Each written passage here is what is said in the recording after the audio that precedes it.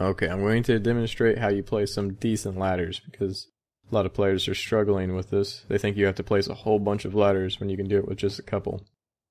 Now that is a pretty good ladder. It's pretty high up and I had to jump for it and I barely made it, right? So I cover a lot of ground. This one, however, you can see I can place a lot higher because I jumped pretty far up on it. But since it was only 3 floors, I only needed to put it that high, right? As you can see, there's a decent gap there, and I easily jumped it. Now I'm going to try and get into this window. Windows are very difficult. You cannot place as high as the window, otherwise you will not be able to get in because you will be still stuck on the ladder. You have to kind of like jump, crouch in. Now this does take me a while. I placed the ladder a little bit too low. As you can see, I'm kind of falling back.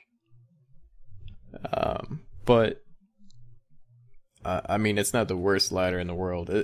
As long as the ladder is not too high, you should be able to get in if you're jumping up that close to it.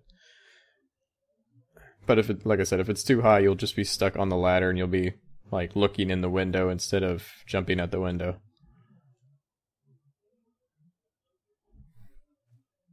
But yeah, if it was a little bit higher, it's still something I'm learning as well.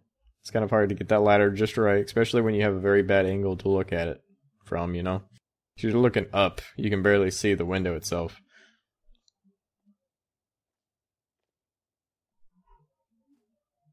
Let me get up closer to it.